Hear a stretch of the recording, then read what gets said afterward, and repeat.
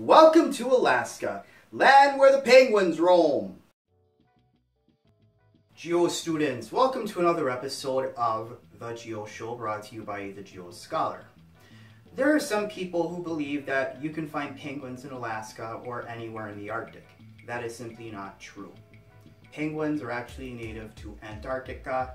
As a matter of fact, you are far more likely to find them in Australia, New Zealand, Ecuador, Peru, Chile, Namibia, South Africa. Basically, places in the southern hemisphere. That is where you find penguins. In fact, if you want to learn more about where penguins live or why they live where they live, check out my other videos that I produce. Check out where penguins live where they live, and check out why penguins live where they live.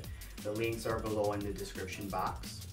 But I am going to give you a little bit information on why you can find penguins in the southern hemisphere. Penguins chase the food, basically. Penguins are found mainly in places where you have cold ocean currents, such as off the western coast of Africa.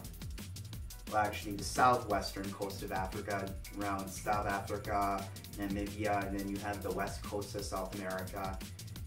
You can find penguins in the northern hemisphere.